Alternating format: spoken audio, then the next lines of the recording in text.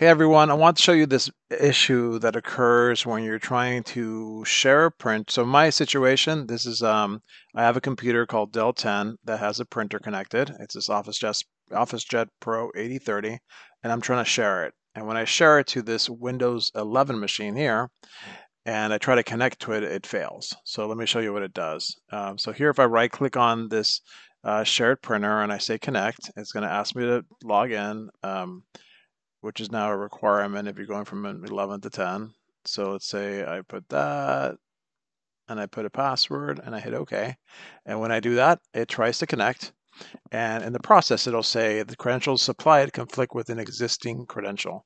Reverting the existing set of credentials may cause the running of applications to stop functioning properly. Do you want to proceed? If you say no, it'll cancel. If you say yes, you basically it'll continue, but it fails. You get this message that says the credentials supplied are not sufficient to access this printer. Do you want to specify new credentials? Say yes. It goes back here. Try it again, and basically you're stuck in this like state where this doesn't work and you can't install it. So forever. So I'm gonna try it again. I'll go to connect. It's gonna go here again. It'll ask me the same thing again. I try to connect. It's not sufficient, and it just doesn't work. It's not sufficient. Do you want to specify new credentials?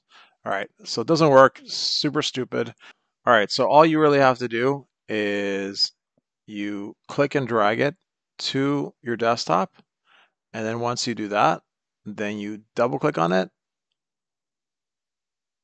And when you do that, it actually will now go through the process of connecting without the credential issue, and you'll be able to see the printer. So seems like some kind of bug on the Microsoft side, kind of crazy that's what you have to do, but that works. All right. Hope that was helpful to someone out there. If you like this content, like and subscribe, and we'll catch you in the next one. Bye-bye.